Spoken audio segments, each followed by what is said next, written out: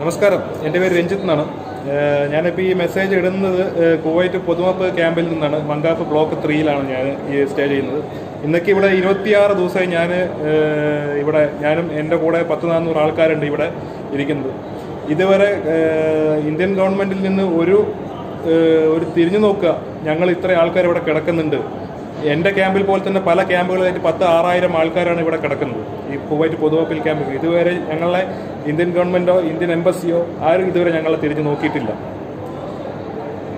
അതുപോലെ തന്നെ ഈ ഇന്ത്യൻ ഗവൺമെൻറ് വന്നിട്ട് ടിക്കറ്റ് എടുത്ത് അവരുടെ സ്വന്തം ചെലവിൽ ആൾക്കാരെ കൊണ്ടുപോകുന്നുണ്ട്. അവരെ മാത്രം കൊണ്ടുപോകുന്നുണ്ട്. കുവൈറ്റ് പൊതുവപ്പിൽ കിടക്കുന്ന ഞങ്ങളെ കൊണ്ടുപോകാൻ എന്താണ് നിങ്ങൾക്ക് പ്രശ്നം? ഞങ്ങൾ മനുഷ്യരല്ല. ഞങ്ങൾ അയച്ച പൈസയും ഇന്ത്യയിൽ എത്തിയിട്ടുണ്ട്. ഞങ്ങൾ നാട്ടിലെത്തിയത് കൊറോണ വരുമോ? അപ്പോൾ ഈ പൈസ കൊടുത്ത് ടിക്കറ്റ് എടുത്ത് വരുന്ന ആൾക്കാർക്ക് കൊറോണ വരത്തില്ലയോ? അതുമല്ല, ഈ കുവൈറ്റ് ഗവൺമെൻറ് ഞങ്ങളെ വളരെ എല്ലാം സൗജന്യമായിട്ട് ഞങ്ങളെ നാട്ടിലെത്തിക്കാന്ന് പറഞ്ഞിട്ടും അവരുടെ ഫ്ലൈറ്റ് അവിടെ ഇന്ത്യയിൽ ഇറക്കാനുള്ള അനുമതി മാത്രം കൊടുത്താൽ മതി എന്ന് പറഞ്ഞിട്ടും നിങ്ങൾ അതിന് ഇന്ത്യൻ സർക്കാർ ഇതുവരെ അനുമതി നൽകിയിട്ടില്ല. കുവൈറ്റ് ഗവൺമെൻറ് ചെയ്തിരിക്കുന്നത് കേൾക്കുമ്പോൾ അവരോട് ബിഗ് സല്യൂട്ട് കൊടുക്കാൻ തോന്നും. കാരണം അവരുടെ രാജ്യത്തിലെ ആൾക്കാർ ഏതൊക്കെ രാജ്യത്തിൽ കിടക്കുന്നോ അതാത് രാജ്യത്ത് പോയിട്ട് അവിടെയുള്ള അവരുടെ ആൾക്കാരെല്ലാം കൂട്ടിക്കൊണ്ടുവന്ന് എല്ലാവരും തിരിച്ചെത്തി. ആർക്കൊക്കെ തിരിച്ച് കുവൈറ്റിൽ എത്തണോ അവർക്കൊക്കെ തിരിച്ചെത്തിയതിന് ശേഷമാണ് അവർ 24 മണിക്കൂർ കർഫ്യൂ, അതായത് ഈ 10-ാം തീയതി മുതൽ അവർ 24 മണിക്കൂർ കർഫ്യൂ പ്രഖ്യാപിച്ചിരിക്കുന്നത്. ഇവിടെ ഇന്ത്യയിൽ 1-ാം ഘട്ടം, 2-ാം ഘട്ടം, ഇപ്പോൾ 4-ാം ഘട്ടത്തിലേക്ക് കടക്കാൻ പോകുന്നത്. അതെന്തോ ആയിക്കോട്ടെ, ഞങ്ങളെ ഒന്ന് തിരിച്ചു കൊണ്ടുപോകും. കാരണം ഞാൻ കിടക്കുന്ന ക്യാമ്പിൽ 1-2 ആൾക്കാർക്ക് കൊറോണ വൈറസ് സ്ഥിരീകരിച്ചിരിക്കുകയാണ്.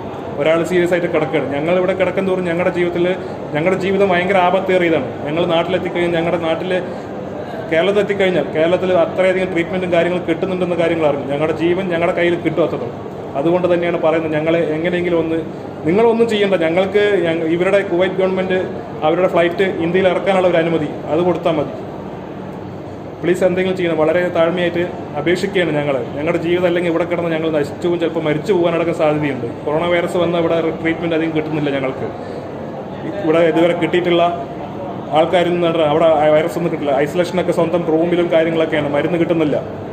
നാട്ടിലാണെന്നുണ്ടെങ്കിൽ ഞങ്ങൾക്ക് ഇതിൻ്റെ നാദിച്ചില്ല. ഞങ്ങൾക്ക് സന്തോഷത്തോടെ മരിക്കുകയാണെന്നുണ്ടെങ്കിൽ സന്തോഷത്തോടെ ഞങ്ങൾ മരിച്ചോളാം. ഞങ്ങളെ ഇവിടെ നിന്ന് കൊണ്ടുപോകാനുള്ള എന്തെങ്കിലും ഒരു പരിപാടി ചെയ്തു തരണം.